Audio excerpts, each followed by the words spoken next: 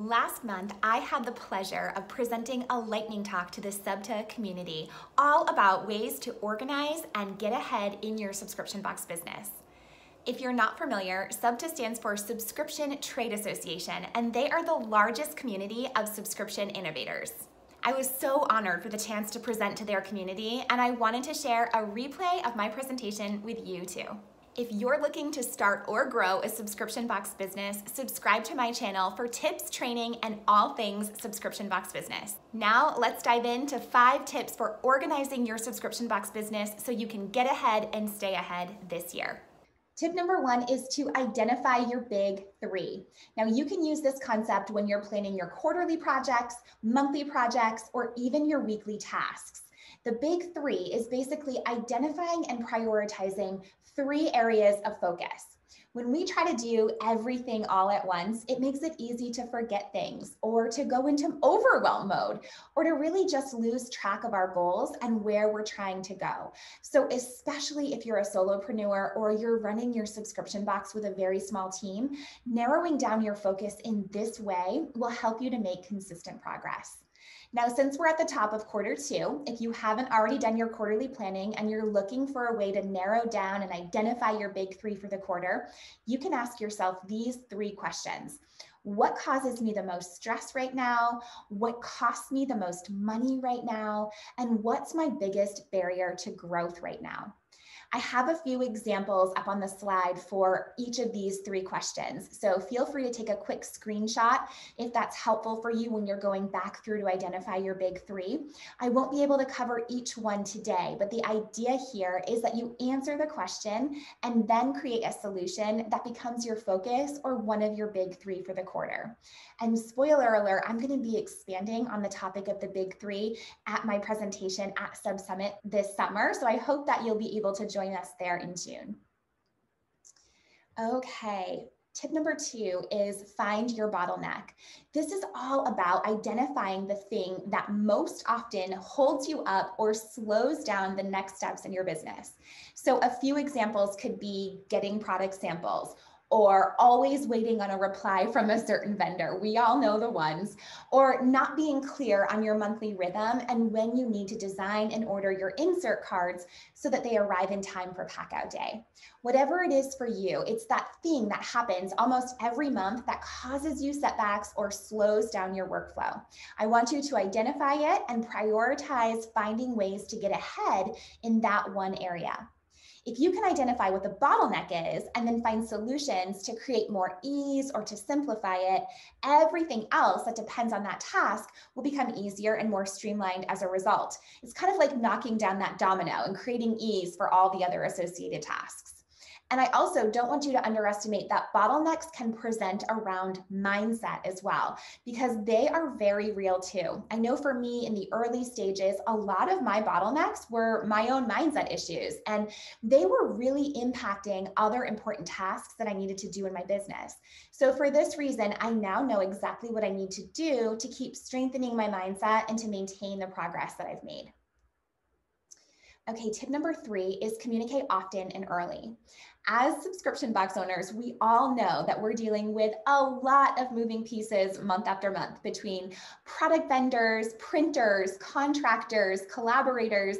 There's a lot of outside partners that are really critical to our workflow and in creating an amazing box each cycle. But these are also the people in our businesses that we have the least control over, their timelines or their turnarounds.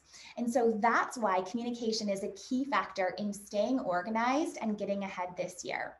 When you're communicating with your vendors about delivery times for products or contractors about projects, or even collaborators around delivering marketing assets, like if you're working with an influencer, for example, it's super important to include clear, hard stop due dates in all your messages. We never want to assume that everyone is on the same page. Extra clarity is never going to hurt a situation, but not clearly including those dates can. Now, when it comes to products or other deliveries, always ask for an anticipated shipping date as well as when they're going to forward you the tracking details. So when they've given you that information, add it to your planner or your calendar so that when that day arrives, if you don't receive the tracking info, it will trigger an action for you to follow up and ensure that you're still on target. Getting in front of these types of communication gaps can prevent delays in product delivery and in costly project setbacks. Okay, tip number 4 is my personal favorite, and that is the end of week prep. So before you wrap up for the weekend, maybe that's tomorrow if you're working tomorrow, take 30 minutes to look at your planner or your calendar. Start by quickly identifying the top 3 things that you want to accomplish next week. The first part of this process is to make sure that you're giving yourself enough time to realistically accomplish the things you want to accomplish.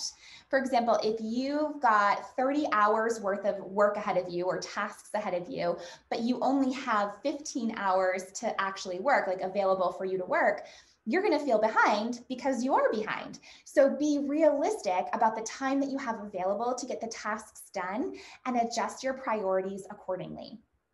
Now, once you've identified those top 3 priorities for the week, the key here is to reserve blocks of time on your calendar to get those things done before the week even starts so that you can stay committed to making it happen. Now, this is important because once next week rolls around, there are going to be lots of things and people vying for your time. But what you're doing with this end of week prep is you're prioritizing your time to do the things that matter the most to you and your business in advance. After you've reserved your time on your calendar, do a quick scan to see if there's anything you can do before you wrap up today to move into those tasks faster next week. When I plan like this, it gives me so much more focus, and it really helps me to end one week and start the next feeling prepared and productive. And honestly, it leaves more room for fun on the weekends with my friends and with my family without having to think about work, because we all need that reset. Okay, tip number 5, having a planning system that supports your unique needs as a sub box owner is going to be an imperative part of staying organized and getting ahead this year. When you have things stored in all different places and sticky notes everywhere, it creates an environment for chaos, and it becomes easy for things to slip through the cracks.